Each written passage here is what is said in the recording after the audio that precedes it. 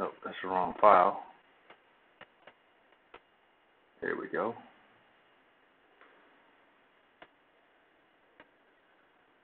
And as you can see, my manifest file from earlier, my manifest, I mean plugin, and then my offline file, which needs to be after the manifest plugin. That's all you need to get started with Service Workers with Gatsby. The manifest plugin should be listed before the offline plugin, so the offline plugin can cache the created manifest.web manifest.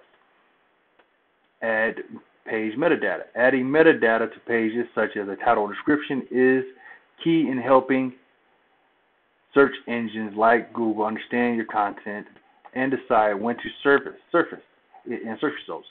React Helmet is a package that provides a React component interface for you to manage your document head.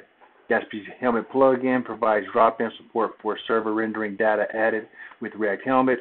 Using the plugin, attributes to React Helmet will be added to the static HTML pages that Gatsby builds.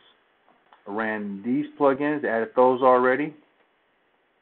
Add the plugin to the plugins array in your Gatsby config file. Did that. There's the helmet. And then this is taking from the React Helmet docs. So it's not specific to